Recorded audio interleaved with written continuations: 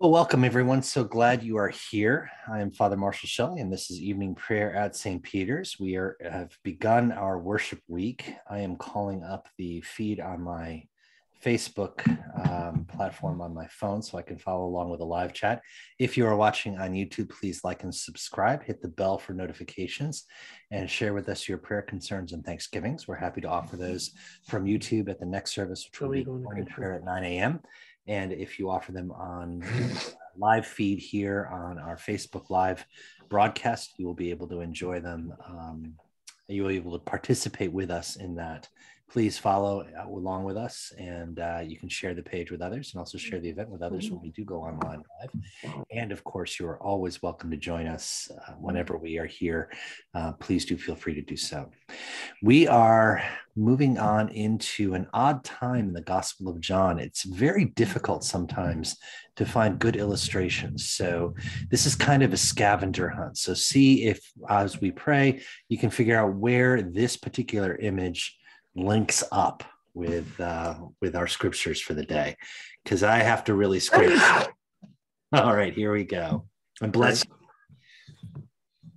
evening prayer for St. Peter's here on this Monday, the fourth week after Epiphany. Let my prayer be set forth in your sight as incense, the lifting up of my hands as the evening sacrifice. Let us confess our sins against God and our neighbor.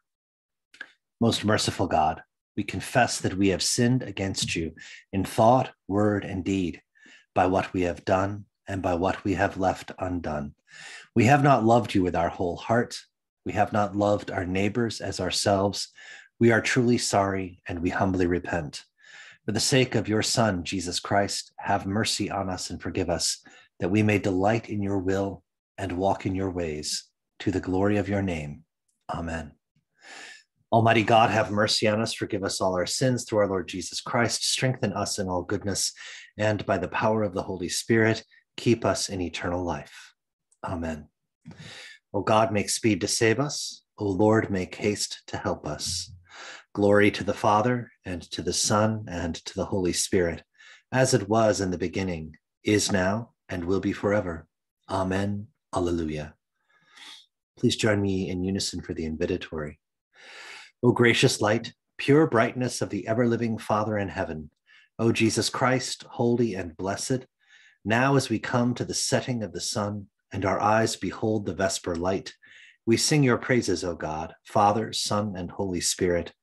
You are worthy at all times to be praised by happy voices, O Son of God, O Giver of life, and to be glorified through all the worlds.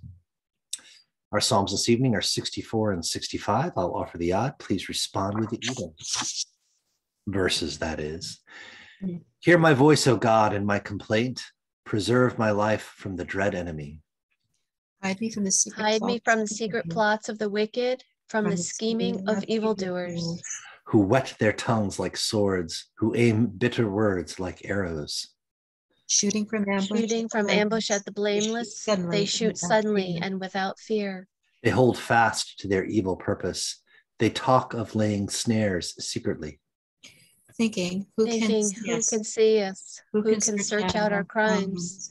We have thought out a cunningly conceived plot. The human heart and mind are deep, but God will shoot his arrow at them. They will be wounded suddenly. Because of their tongue, he will bring them to ruin. All who see them will shake with horror. Then everyone will fear. They will tell what God has brought about and ponder what he has done. Let the righteous rejoice in the Lord and take refuge in him. Let all the upright in heart glory. Praise is due to you, O God, in Zion, and to you shall vows be performed. O you who answer prayer, to you all flesh shall come. When deeds of iniquity overwhelm us, you forgive our transgressions. Happy are those whom you choose and bring near to live in your courts. We shall be satisfied with the goodness of your house, your holy temple. By awesome deeds you answer us with deliverance, O God of our salvation. You are the hope of all the ends of the earth and of the farthest seas. By your strength you establish the mountains. You are girded with might. You silence the roaring of the seas, the roaring of their waves, the tumult of the peoples. Those who live at Earth's farthest bounds are awed by your signs. You make the gateways of the morning and the evening shout for joy. You visit the earth and water it. You greatly enrich it. The river of God is full of water. You provide the people with grain, for so you have prepared it. You water its furrows abundantly, settling its ridges, softening it with showers, and blessing its growth. You crown the year with your bounty. Your wagon tracks overflow with richness. The pastures of the wilderness overflow. The hills gird themselves with joy. The meadows clothe themselves with flocks. The valleys deck themselves with grain. They shout and sing together for joy. Glory to the Father, and to the Son, and to the Holy Spirit, as it was in the beginning, is now, and will be forever. Amen. A reading from Paul's letter to the church in Galatia. My point is this: heirs, as long as they are minors, are no better than slaves, though they are the owners of all the property. But they remain under guardians and trustees until the date set by the Father. So with us, while we were minors, we were enslaved to the elemental spirits of the world. But when the fullness of time had come, God sent his Son, born of a woman, born under the law, in order to redeem those who were under the law, so that we might receive adoption as children. And because you were children, God has sent the Spirit of his Son into our hearts, crying, Abba, Father. So you are no longer a slave, but a child.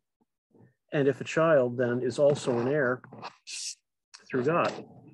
Formerly, you did not know God. You were enslaved to beings that by nature are not gods. Now, however, you have come to know God, or rather, to be known by God. How can you turn back again to the weak and beggarly elemental spirits? How can you want to be enslaved to them again? You are observing special days and months and seasons and years. I am afraid that my work for you may have been wasted. The word of the Lord. Thanks be to God. Our first canticle this evening, the Song of Mary, together. My soul proclaims the greatness of the Lord. My spirit rejoices in God, my Savior, for he has looked with favor on his lowly servant. From this day, all generations will call me blessed. The Almighty has done great things for me, and holy is his name. He has mercy on those who fear him in every generation. He has shown the strength of his arm. He has scattered the proud in their conceit. He has cast down the mighty from their thrones and has lifted up the lowly. He has filled the hungry with good things, and the rich he has sent away empty.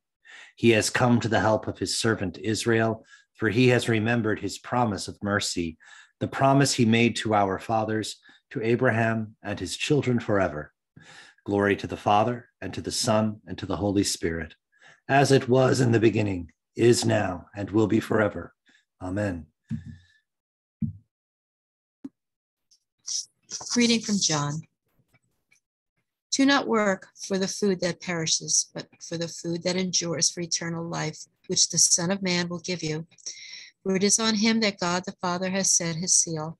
And they said to him, What must we do to perform the works of God? Jesus answered them, This is the work of God, that you believe in him whom he has sent. So they said to him, What signs are you going to give us then, so that we may see it and believe you? What works are you performing? Our ancestors ate the manna in the wilderness, as it is written. He gave them bread from heaven to eat. And Jesus said to them, Very truly, I tell you, it was not Moses who gave you the bread from heaven, but it was my Father who gives you the true bread from heaven. For the bread of God is that which comes down from heaven and gives life to the world. They said to him, Sir, give us this bread always. Jesus said to them, I am the bread of life. Whoever comes to me will never be hungry, and whoever believes in me will never be thirsty. But I said to you that you have seen me, and yet do not believe. Everything that the Father gives me will come to you, and anyone who comes to me will never drive away. For I have come down from heaven, not to do my own will, but the will of him who sent me. And this is the will of him who sent me, that I should lose nothing of all that he has given me, but raise it up on the last day. This is indeed the will of my Father, that all who see the Son and believe in him may have eternal life, and I will raise them up on the last day. The word of the Lord. Thanks be to God. Our second canticle, the Song of Simeon. Together, Lord, you now have set your servant free to go in peace as you have promised. For these eyes of mine have seen the Savior, whom you have prepared for all the world to see, a light to enlighten the nations, and the glory of your people Israel. Glory to the Father, and to the Son, and to the Holy Spirit, as it was in the beginning, is now, and will be forever. Amen. The Creed. I believe in God, the Father Almighty, creator of heaven and earth. I believe in Jesus Christ, his only Son, our Lord. He was conceived by the power of the Holy Spirit and born of the Virgin Mary. He suffered under Pontius Pilate, was crucified, died, and was buried. He descended to the dead. On the third day he rose again. He ascended into heaven and is seated at the right hand of the Father. He will come again to judge the living and the dead. I believe in the Holy Spirit, the Holy Catholic Church, the communion of saints, the forgiveness of sins, the resurrection of the body, and the life everlasting. Amen. The Lord be with you. Let us pray. Our Father, who art in heaven, hallowed be thy name. Thy kingdom come, thy will be done, on earth as it is in heaven. Give us this day our daily bread, and forgive us our trespasses, as we forgive those who trespass against us. And lead us not into temptation, but deliver us from evil. For thine is the kingdom, and the power, and the glory, forever and ever. Amen. Show us your mercy, O Lord. And grant us your salvation. Clothe your ministers with righteousness. Let your people sing with joy. Give peace, O Lord, in all the world. For only in you can we live in safety. Lord, keep this nation under your care. And guide us in the way of justice and truth. Let your way be known upon earth. Your saving health on all nations. Let not the needy, O Lord, be forgotten. Nor the hope of the poor be taken away. Create in us clean hearts, O God. And sustain us with your Holy Spirit.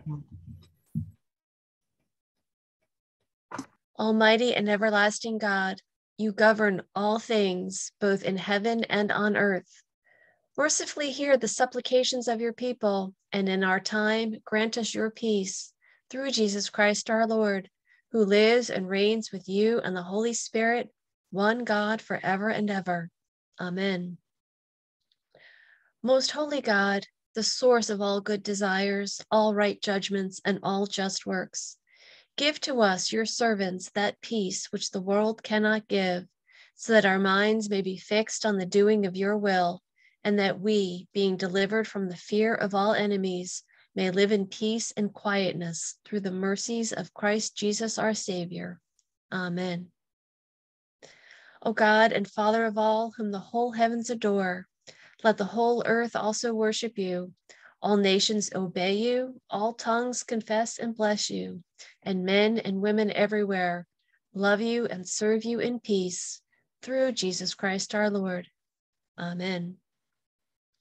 I invite your prayers of intercession and thanksgiving. We pray for Elizabeth. We pray for Anne. Pray for Anne Marie and Doug. We pray for all those who are dealing with health concerns, that they may find healing and comfort. Pray for Marge.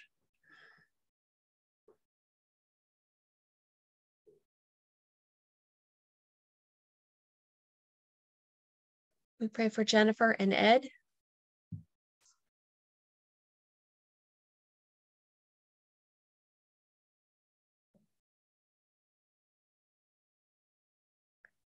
O God, You made us in your own image and redeemed us through Jesus, your Son. Look with compassion on the whole human family. Take away the arrogance and hatred which infect our hearts. Break down the walls that separate us. Unite us in bonds of love and work through our struggle and confusion to accomplish your purposes on earth, that in your good time, all nations and races may serve you in harmony around your heavenly throne. Through Jesus Christ our Lord. Amen. Please join me for the general thanksgiving. Almighty God, Father of all mercies, we, your unworthy servants, give you humble thanks for all your goodness and loving kindness to us and to all whom you have made. We bless you for our creation, preservation, and all the blessings of this life, but above all for your immeasurable love and the redemption of the world by our Lord Jesus Christ, for the means of grace and for the hope of glory.